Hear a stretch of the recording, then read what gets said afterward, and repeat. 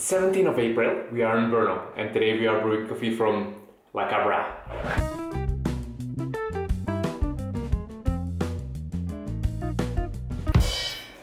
Cabra is a micro roaster from Denmark, and at this point we have 5 national champions in the team.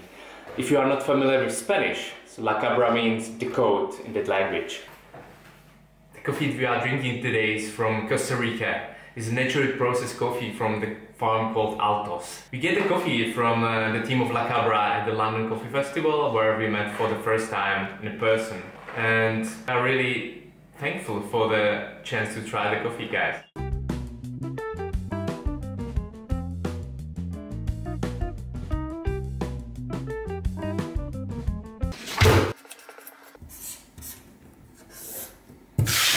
This is the 17th day of our challenge. Today it might be a little bit controversial. We're gonna show you how to make bulletproof coffee.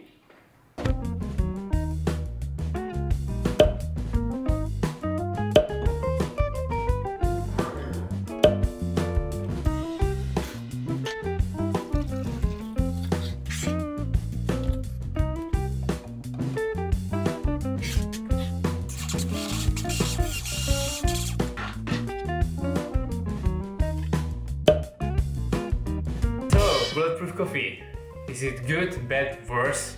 What do you think? Actually, it's a freshly brewed coffee that can be really nice, and it's a fat in form of butter and MCT oil. That sounds good to me.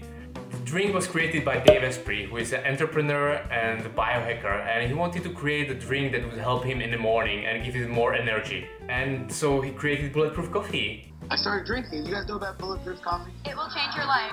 And Matt Berger is the one from the coffee world who take more of an investigation, and he created the Barista's Guide to Bulletproof Coffee.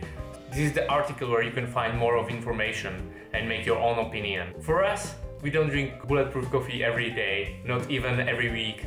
But I find it interesting to have it when I don't feel like having a breakfast. So it gives me the energy to go throughout the day. There is only one recommendation I can give you.